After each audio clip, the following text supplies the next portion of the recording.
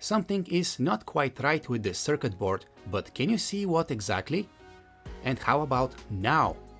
Yep, this part right here is hotter than it should be, and we found it out thanks to this thermal camera. This is the ThermalMaster P3. It was sent to me to test and review, so I've been playing with it for the past 2 weeks.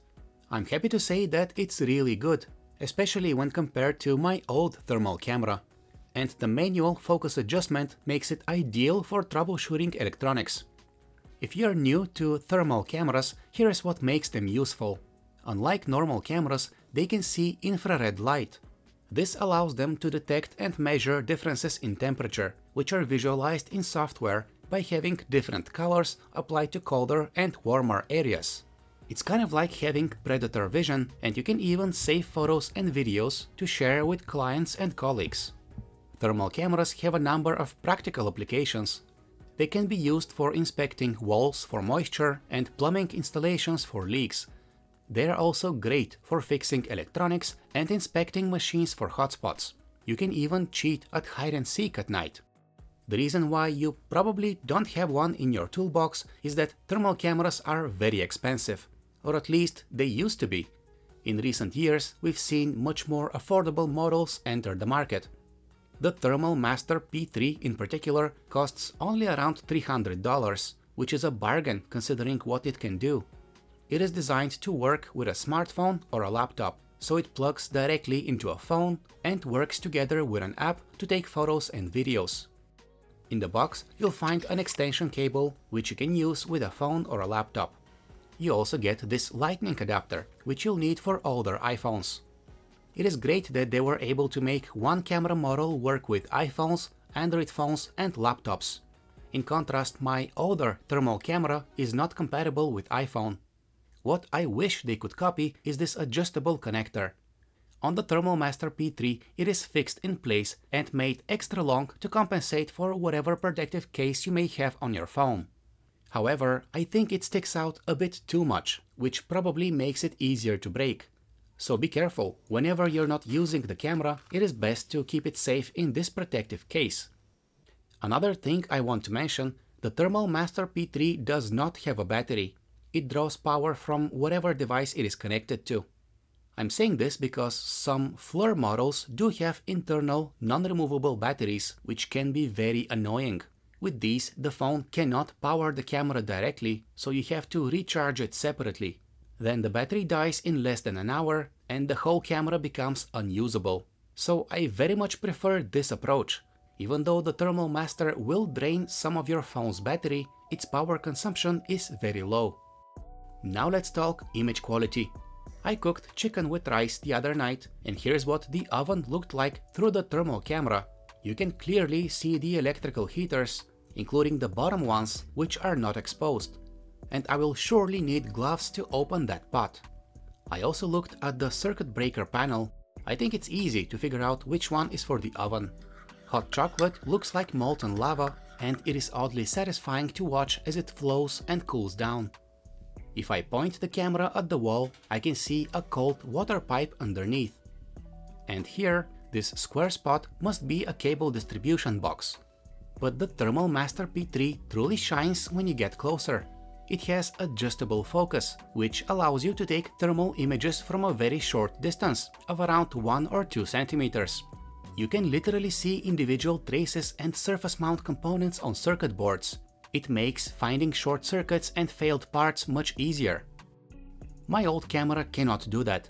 I mean, it still provides a somewhat usable thermal image, but the heat map is not as clear, and I've always had issues with alignment. This is a FLIR 1, which uses both a thermal sensor and a visible light camera, from which it takes some information to render the edges of objects. But the actual heat map lacks detail at such close distances. Speaking of detail, the ThermalMaster software has a feature called X3, which is supposed to improve detail and sharpness. But honestly, I don't see much of a difference, and sometimes it creates these strange glitches. I usually kept it turned off. You may have noticed that the resolution of these images is relatively low, and indeed, the sensor inside the P3 is just 256 by 192 pixels, so it's impossible to capture the fine details we are used to seeing from regular cameras. However, for thermal cameras this is normal. Here's a high-end model that costs $10,000, but it has a resolution of just 640 by 480, which is just 0.3 megapixels. I cannot say exactly why, but from what I understand, it's a limitation of the way these thermal sensors work. But again, the adjustable focus on the Thermal Master P3 greatly compensates for the low resolution. I can just take images from extremely close if I want more detail. By the way, the camera app also captures sound through the microphone of your phone, and this is what it sounds like. However, it picks up this clicking sound from when the camera calibrates itself, which can be annoying. To use the Thermal Master P3, you need to download a special camera app to your device. I have an Android phone, but an iPhone version is also available. There's a version for Windows as well, but there is no Mac software at this time. After you plug the camera into the USB port, it takes a few seconds before it is recognized and ready to use. This is pretty fast actually. My FLIR camera takes much longer to start up. And now you use the Thermal Camera app to take photos and videos. All the files are saved to your phone, so they are immediately available for sharing. The application offers several color palettes for visualizing temperature difference. For example, this is the classic iron scheme, which has great contrast, but this green color setting is a lot easier on the eyes. By default, the camera displays the temperatures at the hottest and the coldest points in the frame, as well as in the middle. However, you can also set it to display measurements only within a certain area, marked with one or several rectangles or circles. You can also just turn all measurements off and have just a plain, clean thermal image, in case that suits the situation best. Overall, the Android app works okay in my experience. I've only come across several bugs which are not critical. Like, if you turn off all temperature readings without tapping the delete button, the last measurements will still show up in the image. Also, the app does not take into account the orientation of the phone, so all my landscape videos are saved sideways. And it is a bad design choice that the temperature readings are displayed in red when hotspots are also visualized in red. The digits can be very difficult to read. But I believe all these issues can be fixed in an update. Let's hope they get taken care of. As for the Windows application, it works, even though it feels somewhat incomplete. I can still take photos and videos just fine, but the interface can be confusing with some of the menus and labels. In conclusion, the Thermal Master P3 is going to be my main thermal camera from now on. For an affordable USB thermal camera, it works really well and takes good photos and videos, while the manual focus adjustment is a game changer if you work with electronics. And even though I came across several glitches here and there, I hope they will get fixed with a software update.